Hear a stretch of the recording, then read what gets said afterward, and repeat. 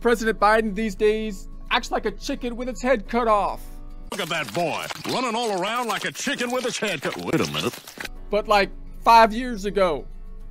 Not that he doesn't have a head, mind you. He just acts like a chicken that had its head cut off. But like, the head was cut off a long time ago. So the chicken, it's not very active at this point. I'm a busy guy. I live It having been headless, you know, for an extended period of time. very active lifestyle.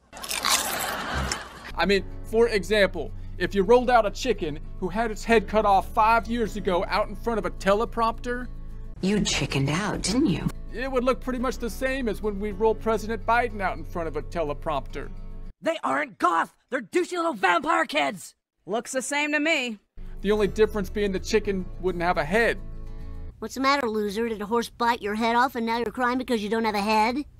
And I'm sure the headless chicken would get higher television ratings I smell ratings. due to the chicken's higher approval ratings. I mean, I don't know about you, but I know I'd sure rather take advice from the headless chicken.